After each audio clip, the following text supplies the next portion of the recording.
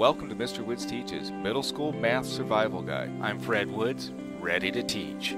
Hi mathematicians, welcome to Mr. Woods Teaches, and today we're going to be reviewing just what ratio and percent basics of it here. So percent means out of 100 and is represented using the percent symbol here. So we have this one square and it says it's 1 of 100 because we know that this is 100 square. If it doesn't have it marked as 100 square, you can count it up.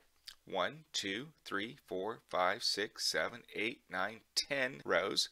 And then we have 1, 2, 3, 4, 5, 6, 7, 8, 9, 10 columns. 10 times 10 is 100. So this is 1 of 100.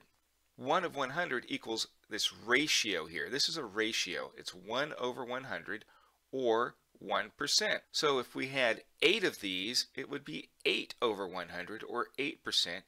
27 would be 27% or 27 over 100. Now there's other ways to represent this ratio, but that'll be in a later video. Here it reads, write a ratio and a percent to represent the shaded part. So we have this 100 frame and it's labeled so we know it's 100 squares here. So that means you can say 10, 20, 30 and then count this 1, 2, 3, 4, 5, 6. So it's 36 of 100. To show that as a ratio, it's going to look like this. If you notice, it is a fraction again, and it's represented to where it's base 100 and it's 36 over 100. So we're looking like they're going, well, wait a minute, how do we figure this out for a percent? Well, you're going to see that here in a moment. We're going to show you the representation of 36 over 100 as a ratio, as a percent. Here's the percent. Now, to get you thinking about the next video, we're going to be talking about ratios, percents, fractions, and decimal. What do you think this could be represented as a decimal? And remember,